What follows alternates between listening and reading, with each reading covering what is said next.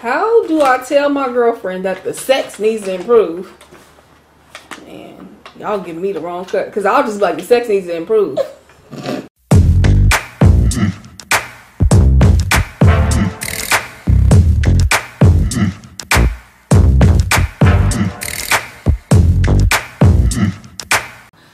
What's up, guys? I know it's not Tasha. I know it's not Stephanie. It's Rhonda. I'm the cousin, and I'm here for the takeover. All right. Let's get into the video.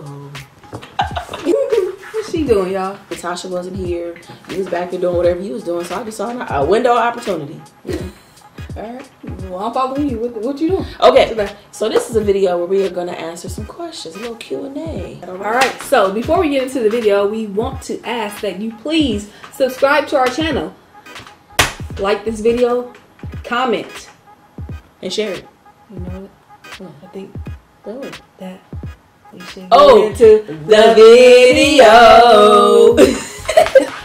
All right. So we're back and we're ready to get started. Question is, should I come out to my family? This is a good one.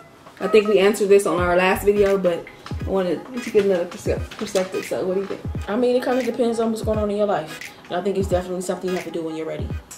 Is it going to make your world crash down? Right. I think you have to consider all things. I mean, I know it's not comfortable being in the closet and you can't wait to get out of it.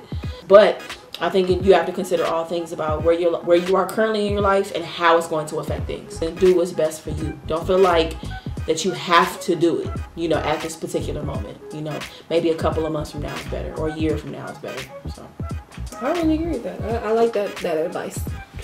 I'm scared to pick your questions. Because you just deep as fuck. Like, I am not deep. When the spiritual horizon hits 7:43. Be quiet. Okay. I can tell my girlfriend is in love. The feeling is not mutual. How am I supposed to respond once she finally said I love you? Woo. That's hard. Has it happened to you before?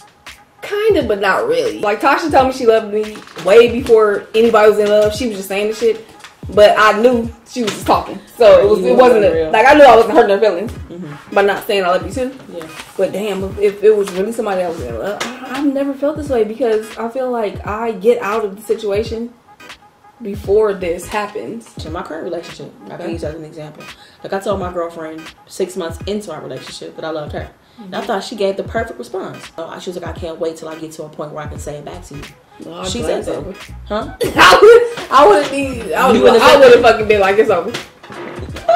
Yeah, because I don't know. That's just, my pride is too high. Oh, no, like, I'll be like, no. I don't know. I didn't feel that way at all. My heart belongs to you. I know we'll make it through. I'm sure it's you. I want to say it in front of everyone that you are the sweetest thing that I've ever known. And there's a long list of reasons why I love you. And for the rest of my life, I want to live fully and fearlessly next to you. Yes. Tequila, will you marry me? Yes.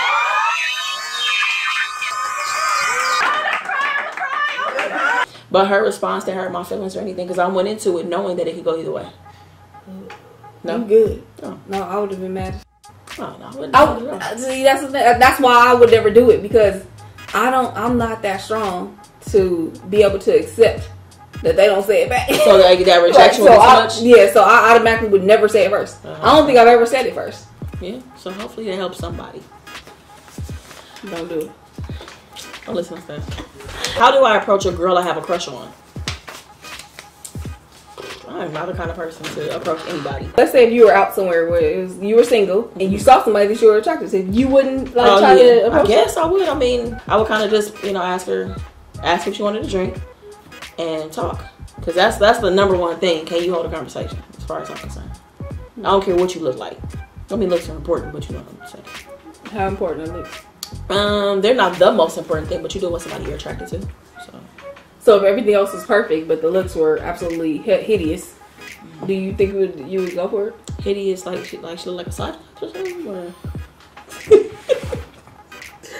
Hideous, like what? But I'm saying you look at her and you don't feel any attraction. Wait, but physically.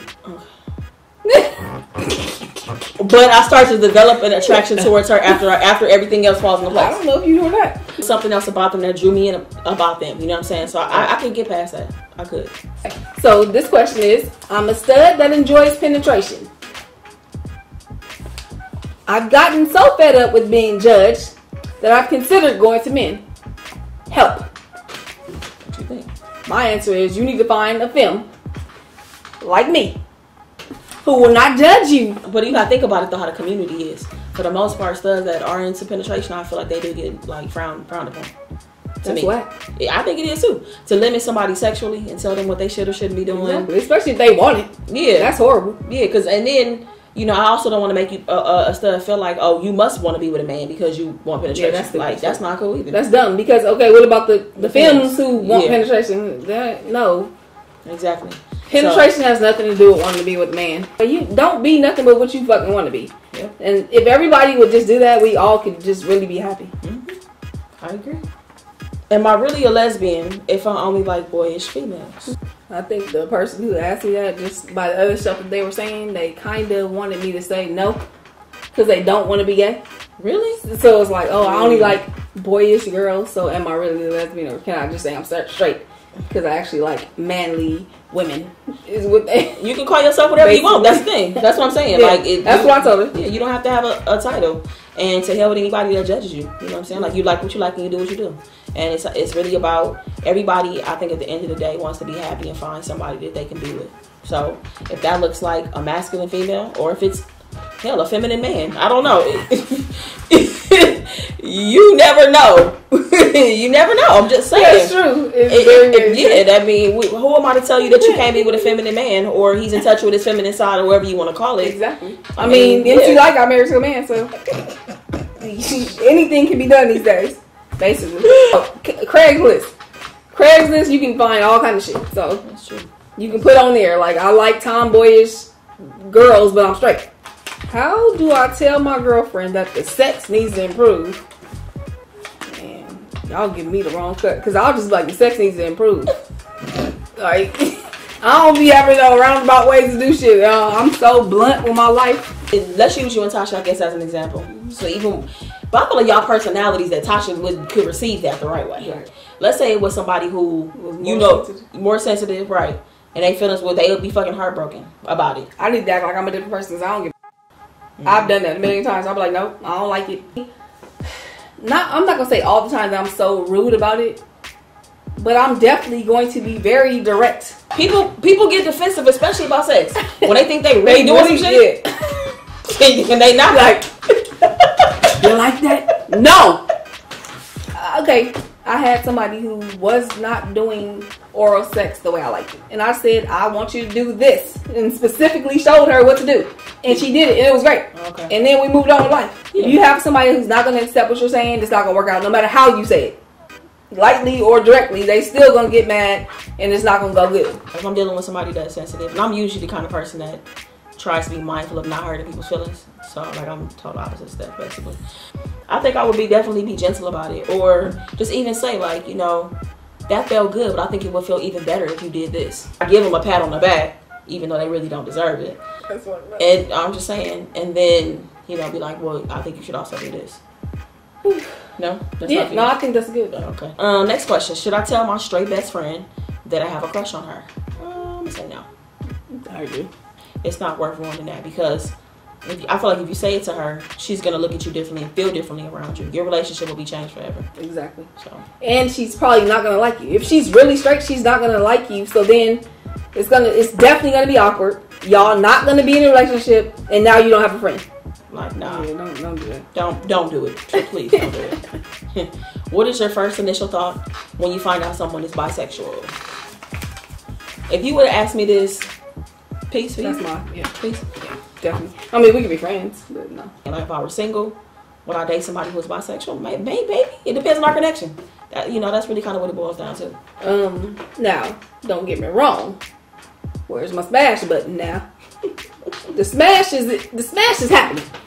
But yeah, I wouldn't let myself get emotionally attached to somebody who is bisexual. Why? Because I just feel like that's the extra thing for me to have to worry about. Would it be weird for you to be with a woman that likes both studs and femmes? Would you feel concerned?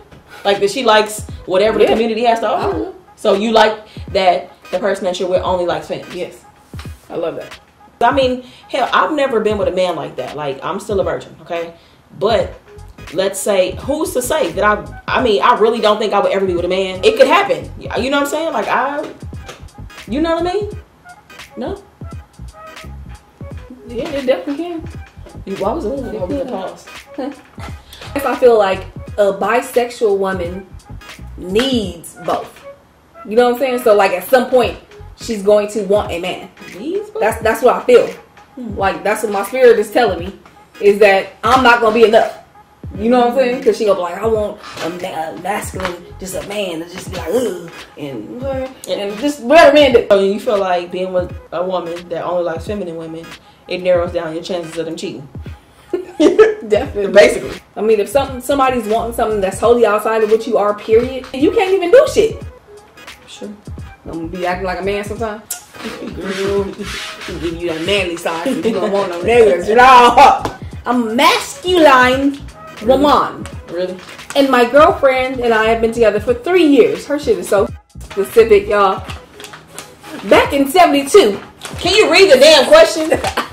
Okay, I'm a masculine woman and my girlfriend and I have been together for 3 years. Not 4, not 2, but 3.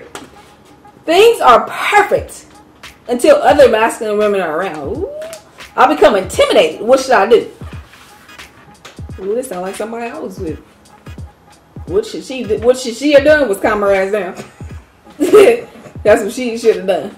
You can't live life if you intimidated when other people come around. Like, and I think a lot of it is just that person needs to deal with whatever is happening in their past, whatever their insecurities are, if they were cheated on, if whatever, you know. And if you may have your own personal insecurities, whatever insecurities are putting you in this position, I feel like you got to deal with that. So if that means you have to work on yourself personally, get therapy, go to the gym, whatever, because I mean, masculine women ain't going nowhere. Exactly. You know? So, all right, our last question.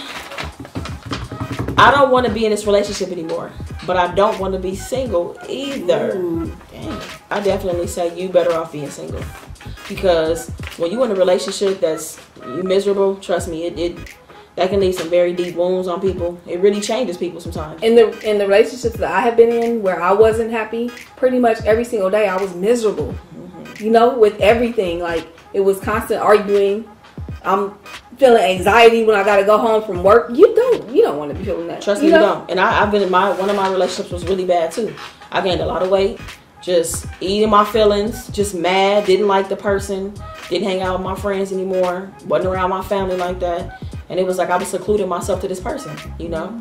And I hated that feeling because I'm not like that. You guys are constantly arguing about it not being right. You know, like I said, it's a dark place. Horrible. You do not. If you get out while you can, get out. Trust me. The longer you saying something that you don't want, the longer it's gonna be till you find something that's gonna be good for you. Yes. So yeah, I think we're done, you guys. If you guys like this video, please give it a thumbs up. Subscribe to our channel, comment, and share. Yes.